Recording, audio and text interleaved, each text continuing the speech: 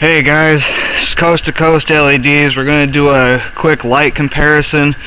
I did the LED Lenser T7 and the Mag-Lite comparison out here, or I called it the conventional 4D cell flashlight.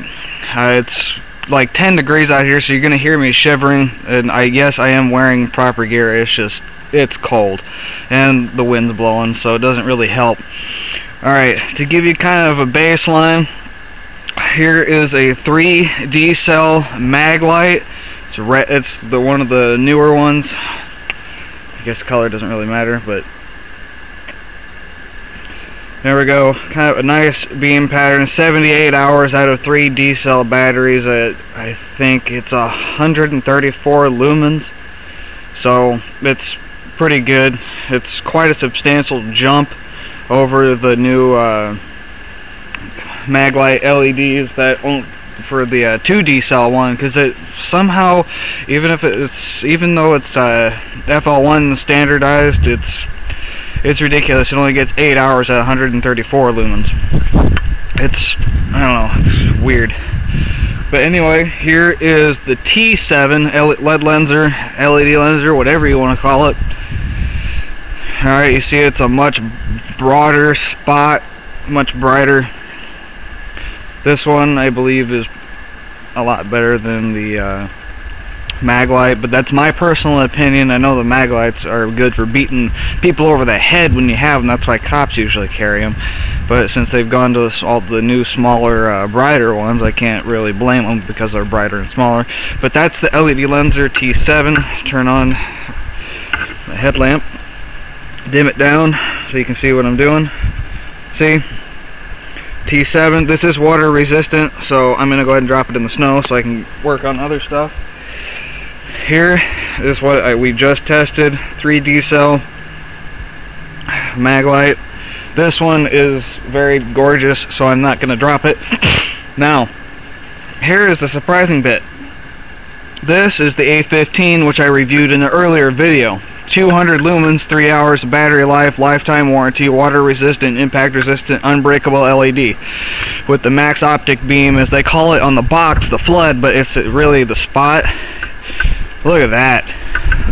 Absolutely awesome light throw. Look at that. Yes, I'm shivering. You can see that in the video. But to me, that's a great light throw. And then let me get the T7. Here's the T7's light on that side, lighting up a tree, and there is this one. The T7 is rated at, I believe, 183 lumens on high, because it's an older light from LED Lenser, and this one's 200 lumens. And then now the big boy for the professional line, the A25 on high. Oops, got it on flood. There, look at that, look at that. You can tell it's more intense. It puts out a better beam. It puts out a cleaner spot beam than the Mag-Lite and the T7. And then I believe the cleanest spot out of both of them, or out of these two lights right here, is the A25, which is on this side, and this is the A15. Let me put the A15 away and go ahead and take back out the T7 to do a comparison. Here's the T7 on the left, or sorry, the right, and then the A25 is on the left. Look at the light difference. I mean, the 250 lumens. Here's this A25, and here is 183 lumens for the T7. And like I mentioned in the A25 video, the speed focus is a little bit hard to use, but I have been told it will get easier to use as you use it. Now here is, we'll go ahead and do the two of my favorites. We'll do the 3D cell and the A25 together. Let's see who's better, the criminal beater or the professional who likes to wear a jumpsuit. Don't ask. It's a mechanic's light, so I figured the professional jumpsuit would fit. There, 134 lumens for the 3D cell. Look at that, it dwarfs it. Yeah, so you can pretty much tell Coast definitely has their crap together when it comes to lighting technologies and the way their optics work. Now, like I said, we'll do a low. There's low.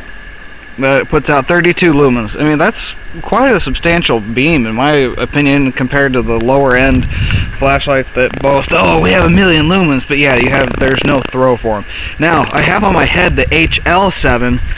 There it is on flood. You can kind of see. Here, I'll turn it off. You can see you can't see much. Then if I turn it back on, you can see most of everything. Here, I'll focus it. Look at that beam. 193 lumens for this beam. I was using this last night. I was riding my mountain bike in the snow. Great headlight. Once I get my GoPro Hero 2, you guys are really gonna love my videos. So yeah, that concludes the light comparison. Well, right here, T7 and the HL7. Yeah, I'd give the edge to the LED lenser T7 over the HL7. So there you go. So slight shooting of these sides. You can see what their light sides. Please comment, rate, subscribe. I'll be bringing more videos soon. Hopefully I'll get my HP17 back here within a week, and I'll give you a really nice in-depth review and the ins and outs of that booger. Coast to Coast LEDs out. Subscribe.